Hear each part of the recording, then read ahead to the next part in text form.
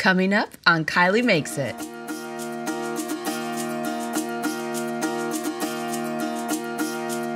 I think it looks so amazing. Do you like it? Oh, you can't see it. I covered it up for a big reveal. Are you ready? Okay. Ready? Ready?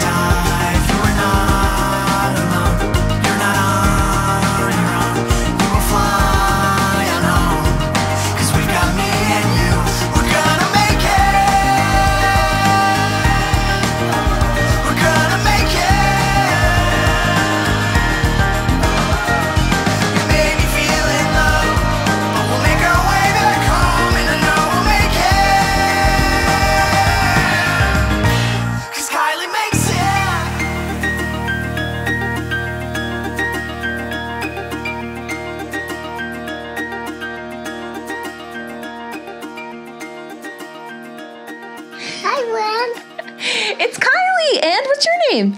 Dax. It's Kylee and Dax, and we are opening up something so cool today. Dax, what are we going to open up? What's that called? A maker box. Maker box! All right. What's in there? What is it? Show our friends! Dax, what are these? What are these called? What are these called? What are they? What are they? Cookies. They're cookies. They're beautiful. I know. Look how beautiful they are. Don't you wish we could eat them and keep them forever? Yeah, eat them. And keep them, right? Have you ever heard of a gingerbread house, Dax? Mm-hmm. Have you, friend? You have? When I was little, we used to try to make gingerbread houses every year out of candy. Hmm?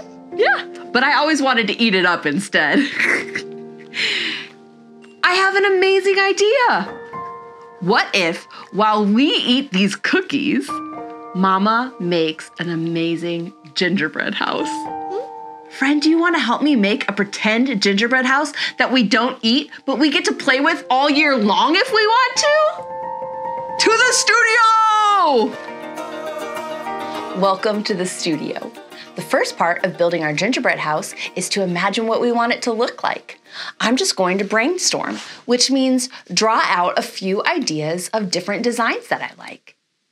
There's a job called being an architect, where you are the one who designs houses, real houses that people live in, houses and buildings and bridges even. Let's start dreaming. I think I would like my gingerbread house to have a pointed roof. I wonder if we should have another floor on our house, like an upstairs.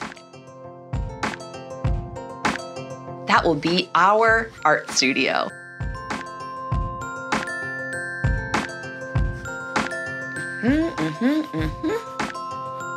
And then we'll put some windows on the sides and stuff too.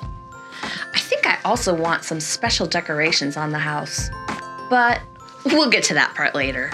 The first thing we need to do is make some plans to actually build the house.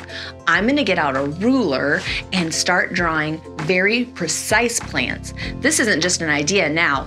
These are plans that have measurements on them that will show me how big I actually need to make the pieces of my gingerbread house. Be right back, I'll get my ruler. Have you ever used a ruler before? Rulers help you get very exact measurements. This ruler has inches and centimeters on it. They also help you draw very straight lines so that you can get very exact drawings. I think I figured out the measurements for every single part of the gingerbread house I'm going to make. My next step is to cut out each piece of my gingerbread house out of cardstock. This will be a template that I can use when I cut the different pieces of my gingerbread salt dough. If you want to try making the same gingerbread house I'm making today, you can go online to KylieMakesIt.com/parents, and that's where you can find a copy of the exact same templates that I'm going to use here today. Using the measurements from my drawing, I created these template pieces for all of the gingerbread salt dough that we're going to need to cut to make our amazing gingerbread salt dough house. So excited. Remember, the gingerbread house that we're making today, you cannot eat. This one is to keep. It will stay for a long time, like a long time. But that also means that we're not going to eat any part of it. It's not good for us to eat this stuff, and it would taste nasty. So we're going to make something that's going to look like cookie dough, but it's not. It's called salt dough.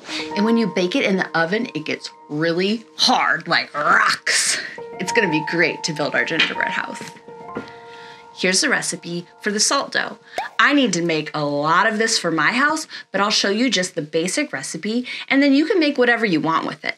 If you're gonna make a big house, you might need to make a little bit more. Just double or triple the recipe.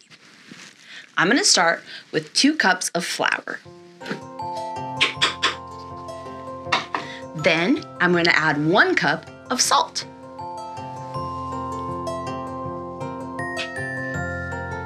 Next is the part that smells so good and is going to give us that really great gingerbread color, cinnamon.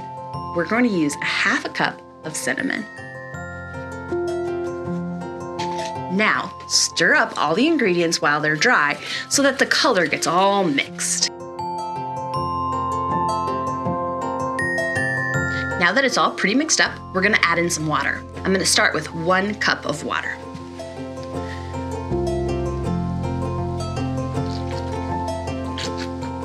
Now I'm gonna stir it up. Once it's combined a little bit, you can get in there and use your hands to knead the dough together. Ooh, it feels gooey. Kinda nice though. You want your dough to end up looking like this. You don't want any extra water in there, so get it just until it'll stick together. If it's too sticky, add a little bit more flour. If it's too dry, add just a little bit of water at a time until it sticks together. I like this part. Now, just like when you're making Christmas cookies or real gingerbread, we're gonna roll it out on our table. To prevent it from sticking to the table, we're gonna add just a little bit of flour. Perfect. Now you need a rolling pin. I'm gonna roll this out to a little under 1/4 inch. I don't want it to be too thick because this is already going to have to bake a long time. The next step is to take the pieces that we need for our gingerbread house and cut them out of the dough.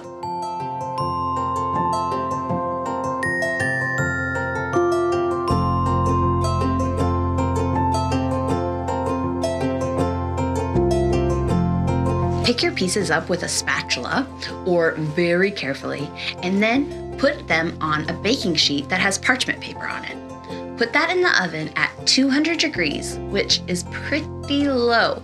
If you go higher than that, they're gonna get puffy, so keep it at 200. And then they need to bake for 3 to 4 hours.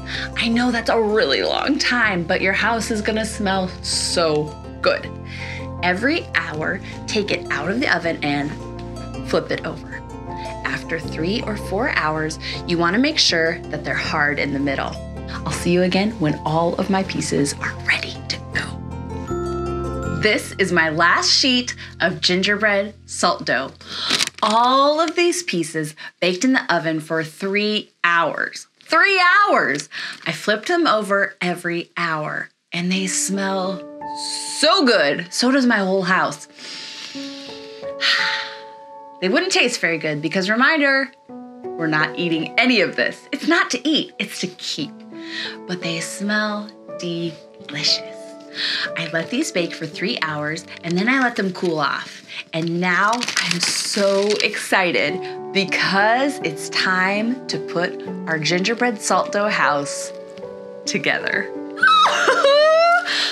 I have been waiting for this for so long. I took my patterns and put them on top of each pile of pieces so that I can keep everything straight. I also have my model so I can show you which piece goes where. We're gonna start on the bottom and work our way up. So we need to find our lower level front and back pieces and our lower sides. We'll start there.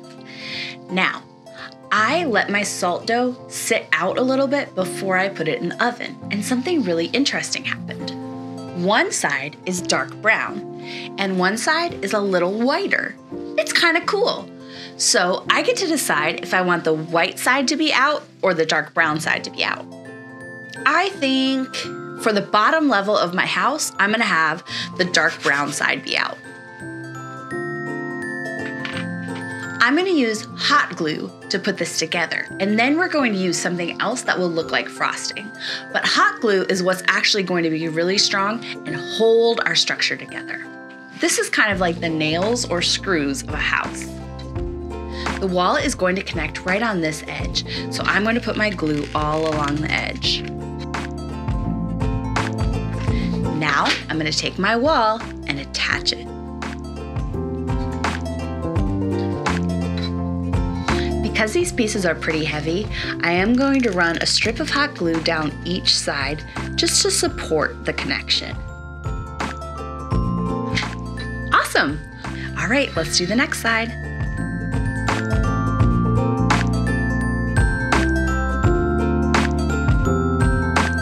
Great, now it's time to put on the back wall of my house.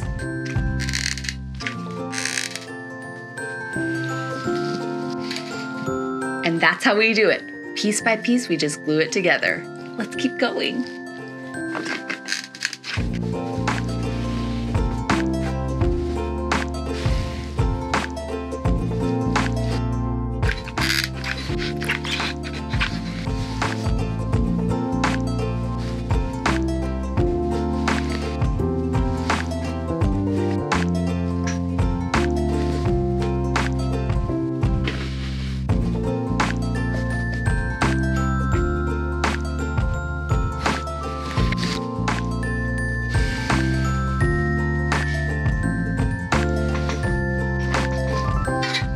I love our gingerbread salt dough house. Wow. It's just like I imagined it. Don't worry when you're putting yours together if it's not perfect. Mine sure isn't. Look, there's some gaps and some things that don't quite fit exactly right. There's hot glue strings all over it. But you know what? Sometimes when we're trying so hard to make something so perfect, it isn't even any fun to make. And this gingerbread salt dough house is for you. It's for you and your family. You get to share it with them. And so the most important thing isn't how perfect this is. The most important thing is that it is fun and a good memory for you and your family. Also, don't worry how it looks right now. The next steps are what's really going to make this gingerbread salt dough pop. The next step is to put some frosting on it. I'll go get what we're gonna use. Be right back. It's time to frost our house. I'm going to be using white latex sealant. You can buy it in tubes like this or in tubes like this.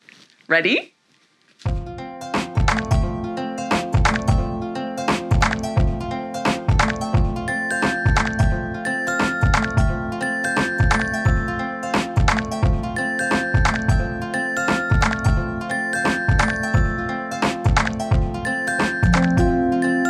I think it looks so amazing. Do you like it? Oh, you can't see it. I covered it up for a big reveal. Are you ready? Okay. Ready? Isn't it awesome? The best news is, it's not even finished yet. We haven't even put any candy on it. And that is one of the most fun parts of making a gingerbread house. I can't wait to show you how we're going to make the pretend candy for this pretend gingerbread house. Before we do that, I need you to look me right in the eyes. Are you looking at me? Okay. The candy we're about to make looks really real, but it's not. We're going to make it out of polymer clay. So before I show you how to do it and before we get started, you need to look in my eyes and promise me that if you're making this at home, you're gonna make it with a grown-up and you can't put anything in your mouth. Deal? Okay. I'm so excited to show you. I'm gonna grab my polymer clay and let's get started. The first thing we're gonna do is make some candy canes. So I'm gonna take a block of white and a block of red. I'm just kneading it so it's pretty soft. And then I'm going to roll it into a coil. Now I'm gonna roll out my white.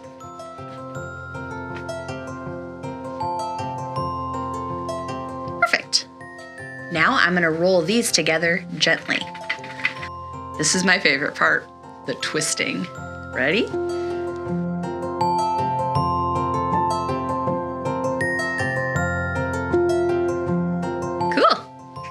I'm gonna cut this strip so that all my candy canes are about the same size.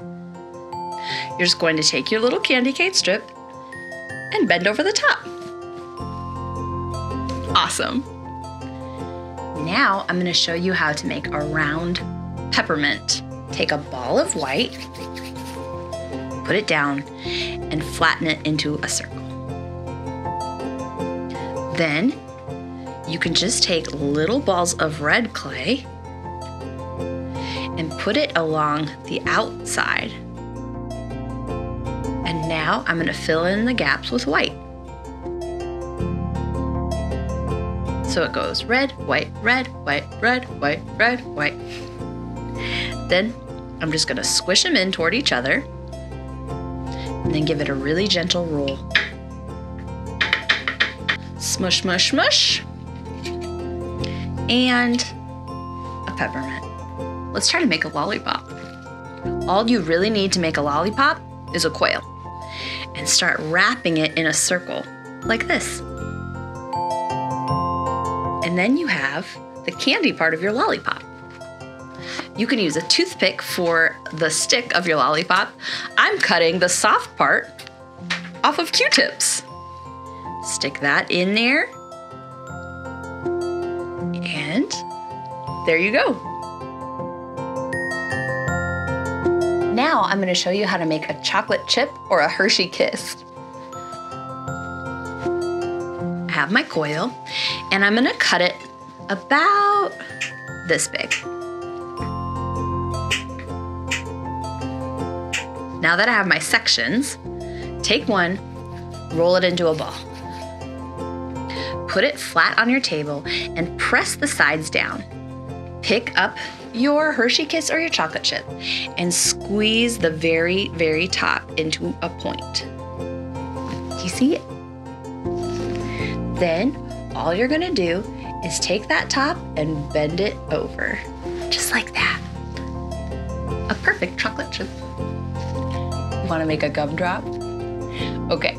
To make a gumdrop look like a real gumdrop, we need a couple extra things besides our sculpting clay. We need liquid bakeable clay. This is a polymer clay that bakes just like this, except that it comes in a liquid form. It kind of looks like glue. You need some white craft sand. This will end up looking like the sugar on the outside of your gumdrop. A paintbrush and a plate or something to put your sand in. I'm gonna make my first gumdrop orange. Roll it into a ball, put it on your table, and then shape it into a gumdrop shape, which is kind of like a bell. We're gonna take our liquid Sculpey, which I just poured a little bit out on my plate, and cover our gumdrop with it. And roll our gumdrop in the sand.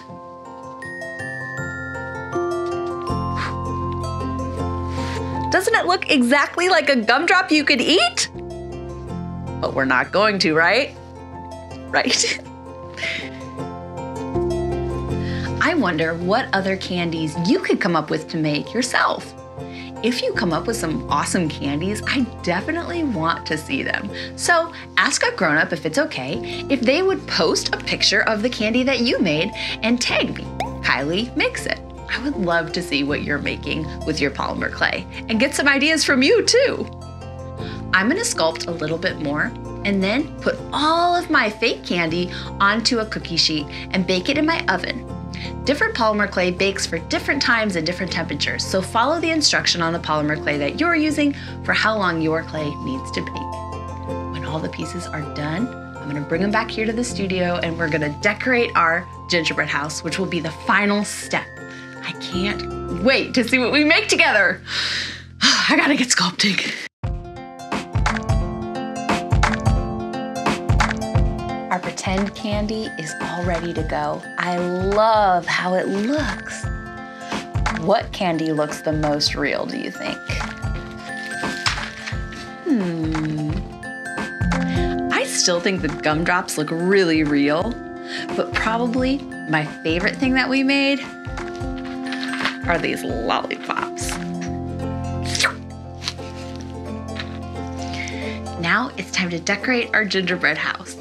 I have another tube of sealant to add a little bit of icing if I want to, even though there's so much icing on this house already.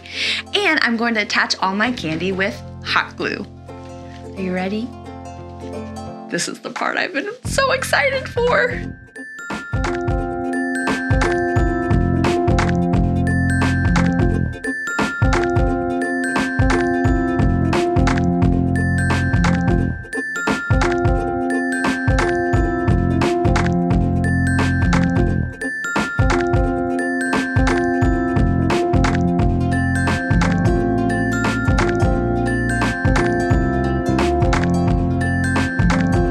Ta-da! I love it. I think it looks so amazing. What's your favorite part?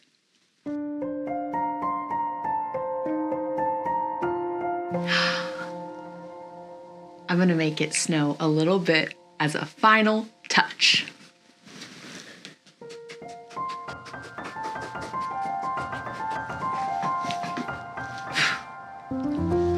I had so much fun making this with you. It's amazing. It feels magical. I love that it's something that we can keep every year because it's not made of real food, but it kind of looks like it's made of real food. So fun. Hi friends, the gingerbread house is all done. Do you like it, Dax? Do you see a door on the gingerbread house?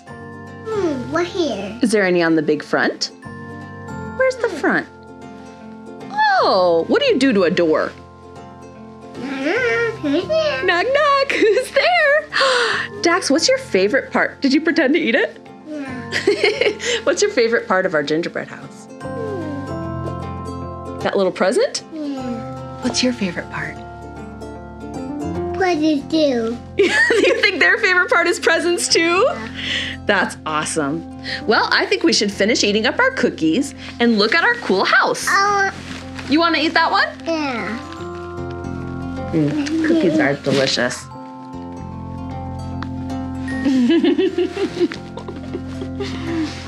Can you say bye to our friends?